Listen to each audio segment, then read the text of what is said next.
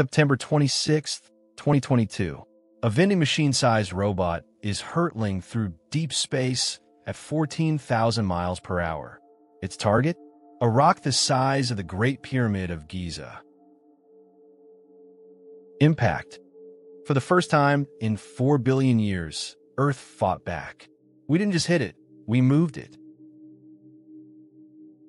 The dinosaurs ruled this planet for 160 million years, but they didn't have a space program. We do, but the DART mission was just a test. Out there in the dark, millions of silent threats are still hiding in the shadows.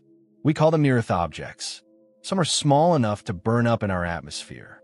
Others are city killers. The problem isn't the rocks we can see, it's the ones we can't. That's why NASA is launching the ESA Surveyor. It's an infrared hunter designed to spot dark asteroids that are hiding in the sun's glare that we have moved from observation to interception. With early warning systems and kinetic impactors, we are building the first real shield in planetary history. We're no longer just watching the sky. We're guarding it. But we don't just destroy these worlds. We visit them. NASA's OSIRIS-REx mission traveled 2 billion miles to perform a high five with an asteroid named Bennu. It touched the surface for just 6 seconds. In that moment, it grabbed dust and rocks that have remained untouched since the birth of our solar system died. And the story isn't over.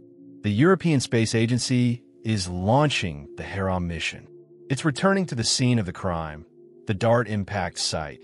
To solve the physics of the crash, asteroids carry the building blocks of life and the power to end it.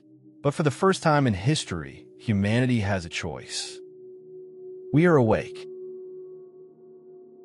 We are watching. And we are ready.